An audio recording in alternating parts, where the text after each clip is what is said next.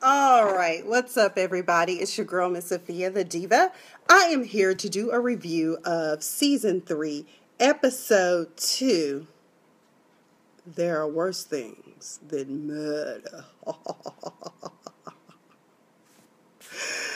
Just kidding. I hope everyone is doing well and has had a great day. I am behind 2 episodes. As you can see, I am channeling my inner Annalise Keating this season in a reddish tone.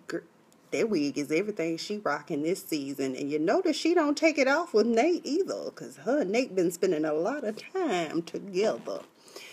Anyway, I'm filming this in a different location. I was too lazy to go upstairs, so I said I'm just going to sit here at the kitchen table and do it. So in this episode, there were quite a few things that happened. Connor is out here confessing every damn thing he can, putting everybody in jeopardy to get some woman off. And Frank is setting fire to the rain. Child. So when we left off, there is a body under the sheet. Whose body is it? We know it's not Oliver's, because he's first on the scene. So the roof is still on fire. Annalise is being interviewed by the cops. It seems like they think that she's possibly a suspect. And she's like, what you gonna do? What you gonna do? You gonna lock me up? You gonna lock me up? I was like, oh, Annalise, the antics. She's like, you think I would burn down my old house? Oh my God. If you go, just lock me up. Just take me away. So then we go back to our first flashback of the episode, which we seem to stay in this flashback the entire time until the end. We open with Nate and Annalise chilling in bed. Officer Leahy is showing off all his muscles. Yes, Lord. Amen. Praise the Lord for muscles. So he points out that Annalise is having issues like sleeping. And so she's tries to make a joke, but we all know what's really going on with her is the fact that she is troubled by all of the things going on with Frank missing and not knowing where he is. The murders, the bodies are starting to pile up. So she's just really troubled. I'm like, oh, Annalise, your chickens have come home to roost, darling. So Nate was trying to offer her some good, and she said, nah, because I'm going to be late for work. I said, looking at him, hell, I'd probably be sleeping comatose for another 8 hours after that. But okay. Lord, Frank done killed the damn hitman that's supposed to take him out, and he's calling Annalise crying while she trying to get some breakfast in bed. And I was like, what the hell does Annalise do to you people? Wow, she warps your mind. So, some kind of way, I guess for whatever reason, the dean's office decides to call her. Annalise is in the office with the dean, and I guess this is the board president or whatever. They tell her, don't worry about it. With all of this going on campus, we looking out for your best interest. We're beefing up security and doing drills and all kinds of stuff. And I'm just like, okay. So then she comes out the president's office, runs into West. West's like, oh, hey, you're coming out the president's office. Is it about them flyers? And I'm like, why are you asking it like that, West? What do you know about the flyers? Is it you setting up the flyers, or is that suspicious new girlfriend of yours, Maggie? Because who really does call themselves Maggie? Maybe Maggie, but not Maggie. Is her name Megan? What's going on? What's up with old girl? So that's when Annalise, you can tell, is shook, because she says, hey, do you want to come live with me, stay with me for a while? I mean, you still live in that crappy apartment. Don't you want to get out? I was like, shit, I wish somebody would offer to let me move in with them. Is the rent free? Because if it's free, I would totally take it. Amen. Praise the Lord. I ain't turned down a good house. Just as long as you don't kill me, Annalise, I'll move in with you. Plus, she already done offered a damn bar to Michaela. I was like, I like this Professor Keating. Yes. The puppy declines because he has Maggie, and I guess he feels some type of way, like it would be odd being at my professor's house with my woman and we knocking boots. When he tells her that it's because of Maggie that he can't come, she's kind of like, you're still with that. I thought that, that's still a thing. I was like, damn, Russ, no one believes in your relationship, dude. Bonnie and Laurel Nothing but contention for Laurel. Bonnie, for some reason, does not like Laurel. Maybe something happened at the end of last season, because y'all know I didn't watch all last season. Apparently, I was half comatose watching these episodes. I don't remember much. But Bonnie was slamming them boxes and slinging them boxes. I was like, are you mad because you the clean-up woman? What's going on, girl? That you take pride in your work, Bonnie. Take pride in your work. So Laurel comes in and asks about Wes's dad's murder and that she's so concerned and is Frank a suspect. Bunny shares with her that don't worry about it. Eve, y'all know, Jean Grey is on it. Annalise comes in and asks what's up, but she knows something is up. So she kind of doesn't like really inquire because she got her own problems, because then she pooch on upstairs and freaking take the burner phone and just stomp the dog shit out of it. I was like, damn, what did the phone ever do to you, Annalise? Oh my God. Good thing you didn't apply for medical school. First rule, do no harm. Amen. Meanwhile, Frank is over here setting fire to the rain, letting it burn. First of all, I thought Frank had gotten into a car accident because he slams the car into this tree. He gets out, looking all mangled and disfigured and stuff. And I'm like, oh, God, Frank.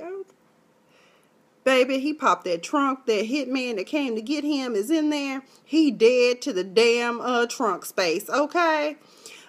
He take him out and he sets fire. And it's like, burn, baby, burn. Disco Inferno. Burn, baby, burn. Oh, okay, I'm sorry. Can I say it one more time? I set fire to the rain, let it burn. So, oh, okay, I'm sorry. I was all into it. I got a little crazy. I'm sorry.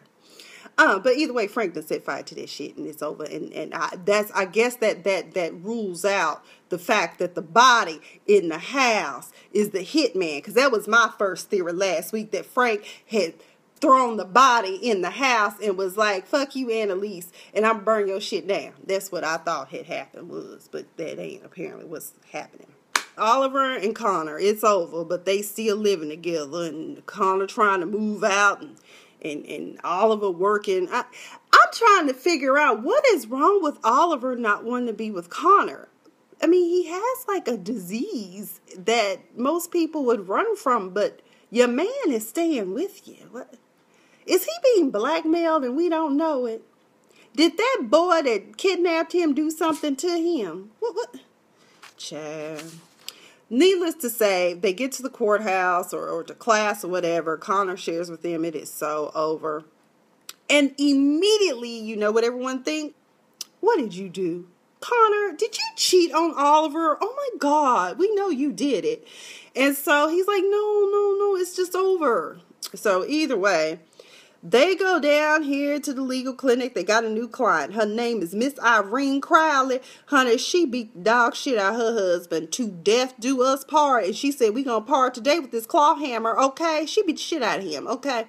Beat him down to the white meat, okay? Hey, Andrea. Hey, Audrey. I see you guys have joined. Oh, you're driving home, so you're going to listen to my summary, Andrea? Good. I need more audience members. Awesome. Just as long as you arrive home safe, Andrea. I'm glad. So this woman murdered her husband. She's been up for parole 6 different times. Each time they've turned her down. She tells the legal clinic students that each of you are going to get a 1-minute session with her, and then we will determine who is going to represent her before the parole board. Okay. So the Keating Five and other law students get a turn with her, but she doesn't like any of them at all. Okay. The only one she liked was Connor Walsh, which is surprising. And no one thinks this case is winnable. As a matter of fact, what was even more funny is when Asher went in there and she told him, baby, you look like my husband, so you might want to get out. Okay, basically, I was like, girl, child, if she had a claw hammer, she probably would have clawed you too. So she's a very ornery, stubborn woman hiding secrets and really doesn't want to talk about it, because I think that as with all women that are victims of, not all, but let me say, as with some victims of domestic violence, you know that you have been living in secret shame for so long, and when you finally do tell people the truth about what's going on, people don't want to believe you because you've never said anything. So that's it. Connor gets the client. No one thinks it's winnable. I was like, wow, y'all should be overly ambitious. I mean, especially Michaela, Miss, I know every case law in the book that was ever written. Wes and Annalise. He asked her when he comes by again if the reason why she asked him to move in is because you afraid of the Flyers and Frank, and that maybe Frank will come after me and try to pin my dad's murder on me, which is Mahoney. They say Mahoney, but that was his dad.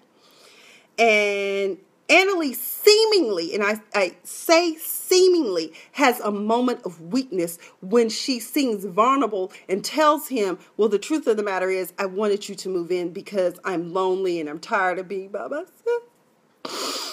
But I was like, ain't Nate staying with you most of the time? How you lonely? So maybe it's the puppy under the blanket. I don't know.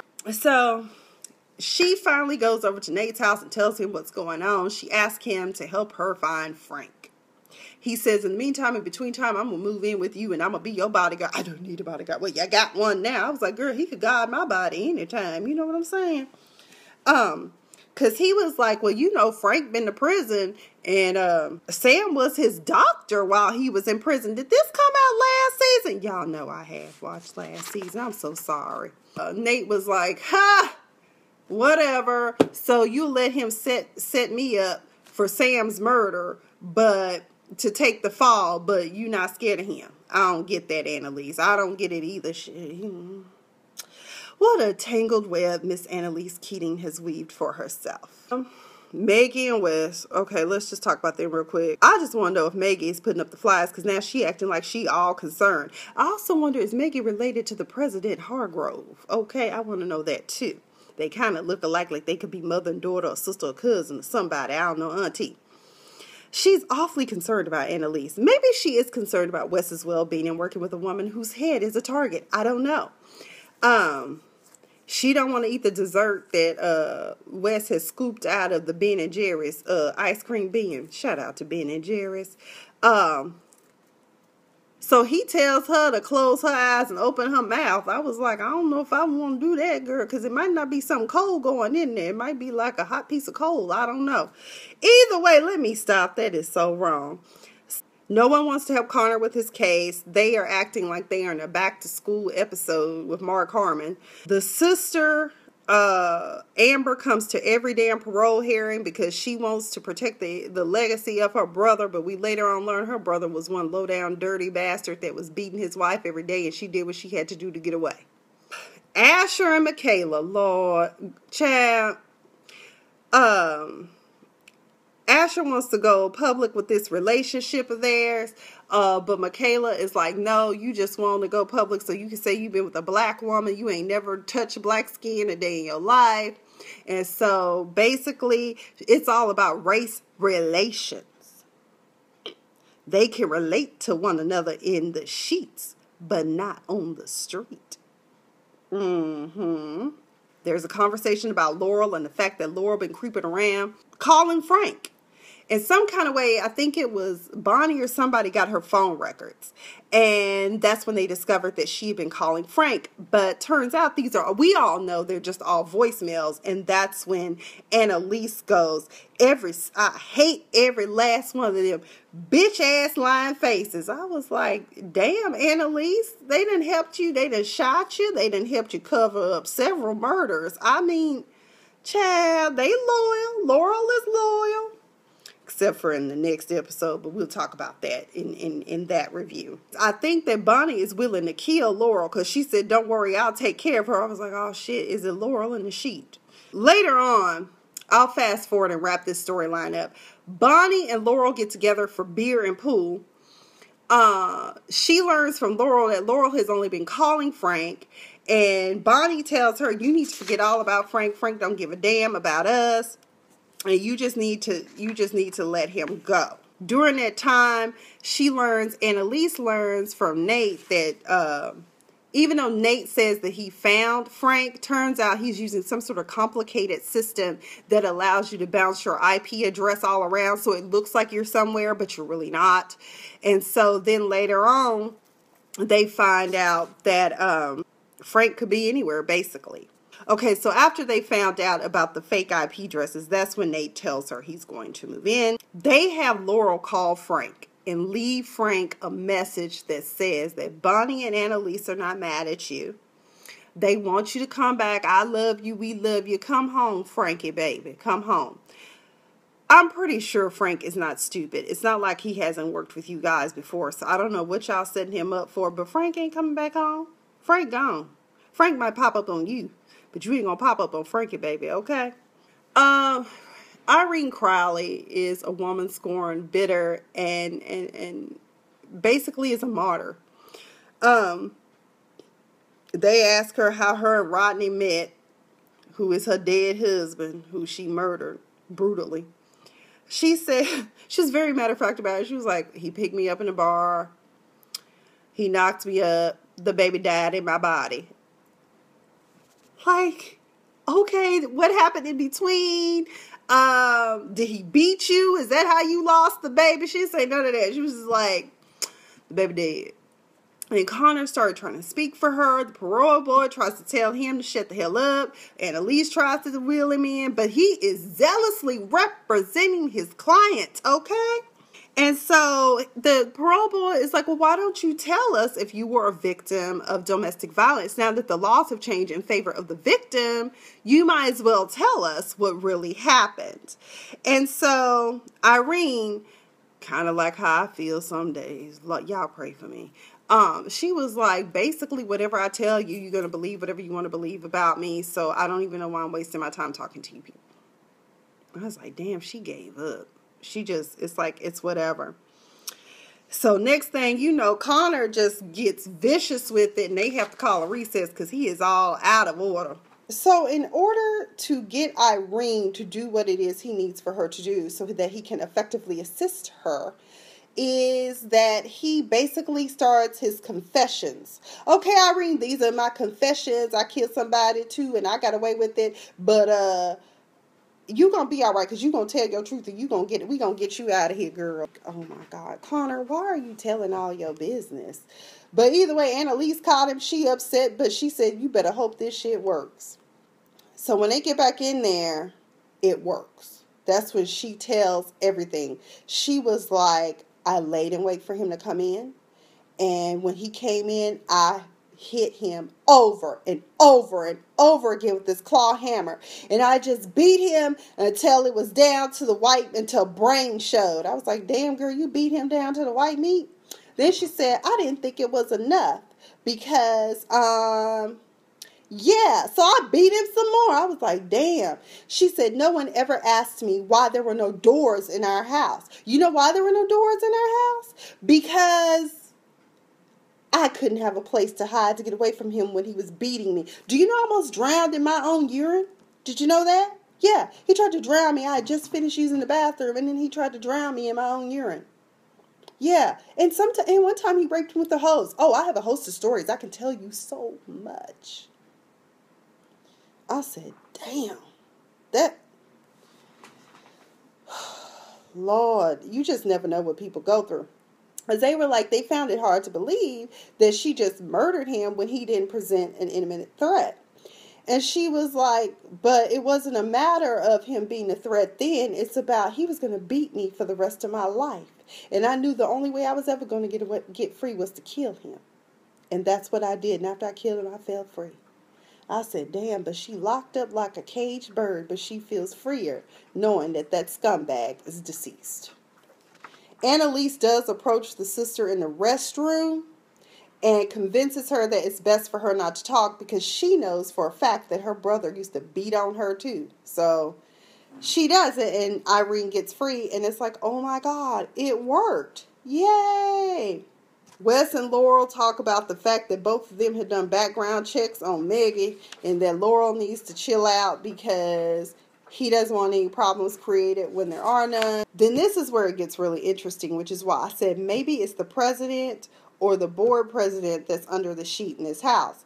Because they call a meeting because what happened is that Laurel had tried to tell everybody, have y'all seen the papers? Because Annalise's story about her being a killer has now made the news publications.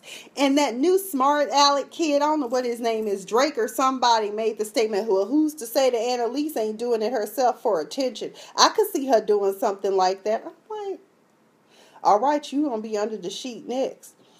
And so I guess it's gotten to be too much. Of course, you know how it is.